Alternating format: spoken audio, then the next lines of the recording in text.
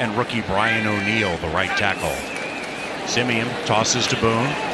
Following a cavalcade of Vikings starters, is hit and stopped at the 31-yard line. Led the CFL in receiving yards last year, 1,687. Great to have Brandon Zylstra back in the mix. Also great to have Mike Boone in the mix as he runs for 7 yards, who has an array of punts like that, and he's definitely one of the best in the game. Second down, handoff Boone, hit at the 8-yard line for a run of 1 yard. 13-6 Seattle.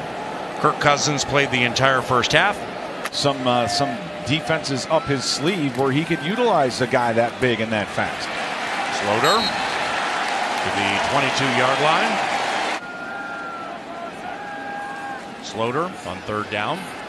Passes right, caught Boone inside the 10-5.